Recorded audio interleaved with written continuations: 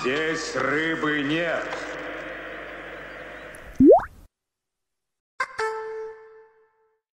Всем доброе утро. Сегодня будем ловить белую рыбу. Я нахожусь в городе Рига. У нас 5 утра. Город спит. Сегодня будем ловить на поплавочную удочку. Так уж получилось, что в связи с этим коронавирусом... Опять.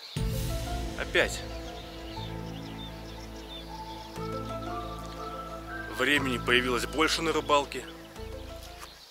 Поэтому ловим. Ребят, погнали. Мешаем прикормку и в бой.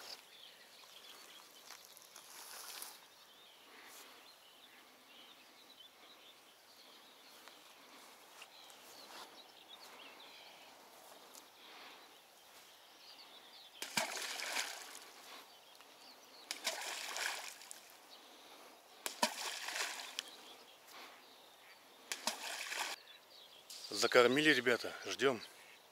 Место очень живописное, историческое. Тут такая вот ограда, лошади гуляют.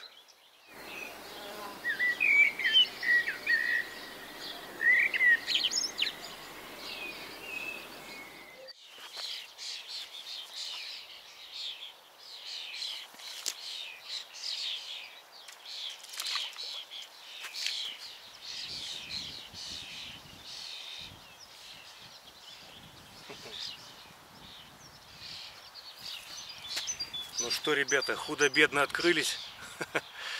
Поймали первую. Ставим лайк, подписываемся. Насадка червячок. Закормили. Пришла белая рыбка. Все по плану. Ловим дальше.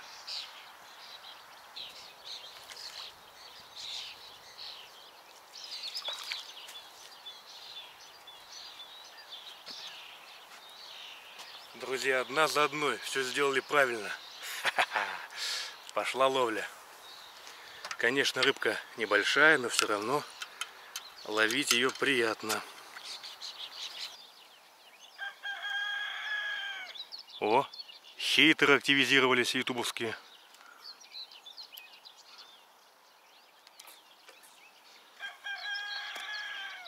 Ребята, лет 20 не ловил удочкой длиной больше 3 метров.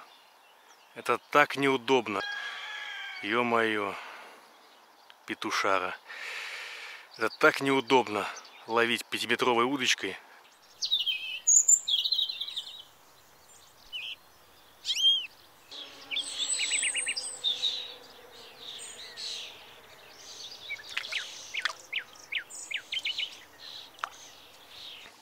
О, уже более-менее прилично, друзья мои.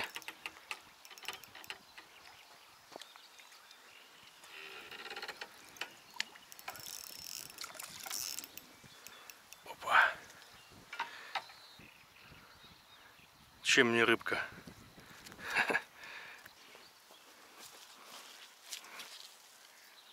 Опа.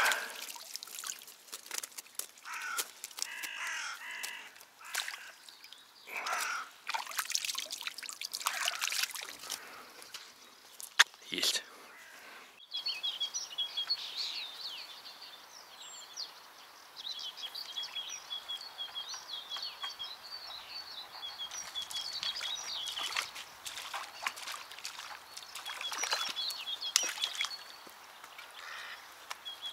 Это уже интереснее.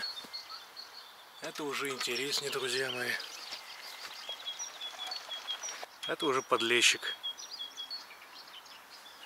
Все на красного червя. Пока не экспериментирую.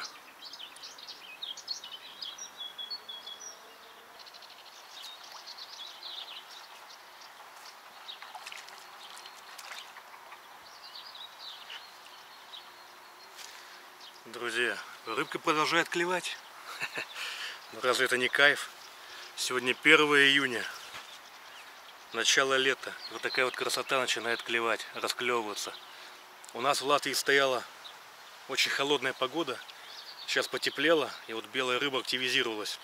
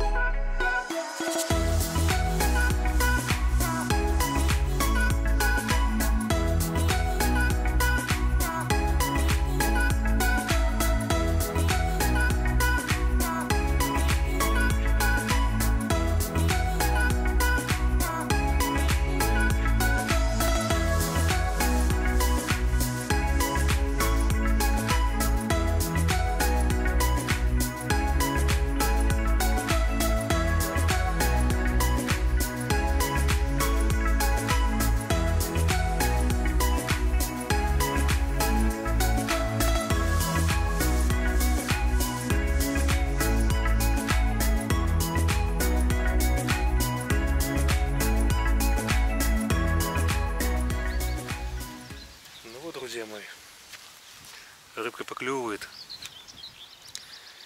У нас уже 11 часов дня или утра, как кому больше нравится. Ну, кое-что клюет, чисто ради азарта.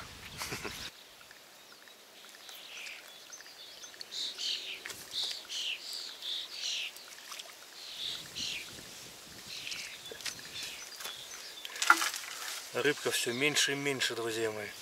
Все меньше и меньше. Ставьте лайк, ребят. Ставьте лайк.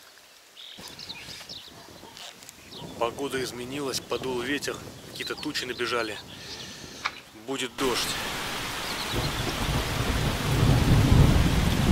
Да нет, не сейчас. Я думаю, попозже будет дождь. Похолодало. Рыбка ушла в отказ. Наверное, будем закругляться, друзья мои. Сейчас посмотрим наш улов и будем собираться домой. Хорошего понемножку.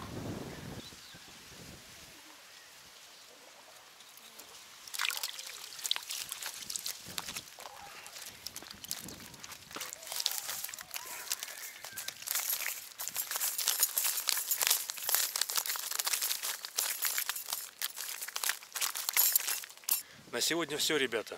Ставьте лайки, пишите комментарии, подписывайтесь. Буду очень рад. Пока. До новых встреч.